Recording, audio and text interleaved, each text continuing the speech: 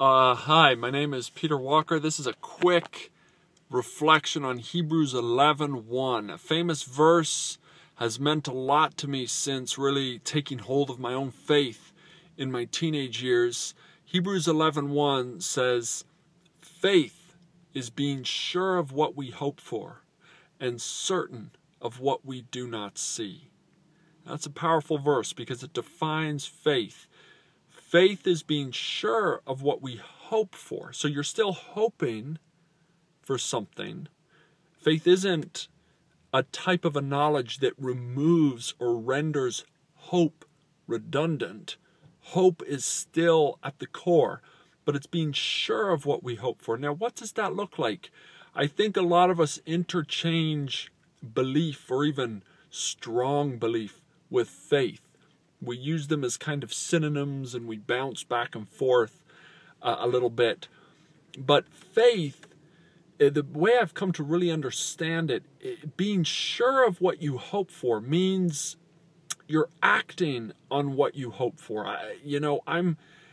Faith is belief in action. If you are certain of what you hope for, it doesn't mean you're no longer hoping. Paul says in Romans, hope that is seen is no hope at all. I mean, we are hoping for that which we do not see, and we're accessing it through faith, faith being sure of what we hope for. We're putting our belief in action. The Bible teaches us Ephesians 1:14, Romans 5. It speaks of this hope in us being living, us being certain of it because of the outpouring of God's Spirit into our hearts. So we know in our knower about the revelation of Jesus Christ. Faith is taking a belief that He is true and acting on it in our life. And Jesus called us to this a lot. John 8:31-32. He challenged the believers in faith, as it were. It says, He turned to those who believed, and He said, "He who holds to my teaching is really my disciple, and he will know the truth, and the truth will set him free." Faith is taking what we say we believe and putting it in action. Very simply, we believe it honors God to be pure in our thinking and in what we look at.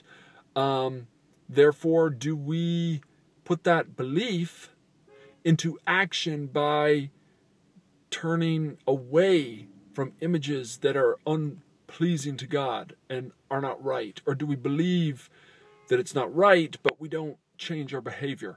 That doesn't negate your belief. It means that you're going against your belief. It means that you're not really living in faith about what you believe. You are not active in your belief. And, it says in 2 Corinthians 5:7, we live by faith, not by sight. We live by faith. In other words, we act according to our faith, not just what we see and feel, and we actually act on what we believe.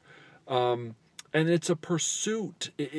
Paul in Philippians 3 talks about straining for that to which we were called. And he says, I haven't already obtained all it, but I press on, forgetting what is behind, straining towards what is ahead. Philippians 3.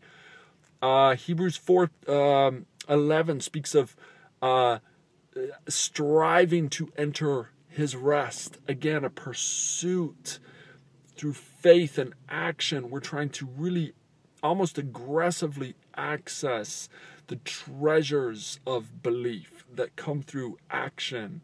Faith, putting our money where our mouth is. 1